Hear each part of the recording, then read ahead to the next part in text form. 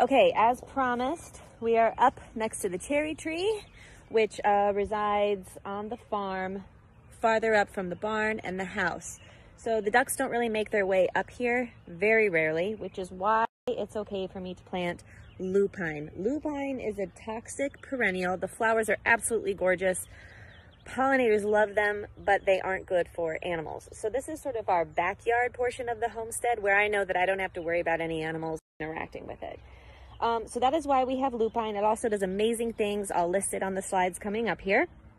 In addition, on this bed, we have a couple leftover marigolds from the vegetable garden.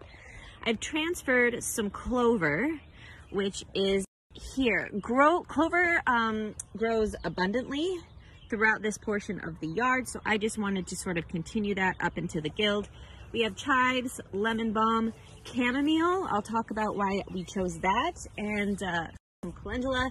Daisies haven't sprouted yet, and then hiding in here somewhere is comfrey. So a lot of the same plants as what was in the apple tree, but cherries have their own needs. They have their own groups of pests and disease and bugs. So a lot of these things absolutely help with that. So disregard my leaning little seedling tree sapling here. She needs to be straightened, and I'm going to do that next. But I wanted to show you what's been planted in this guild.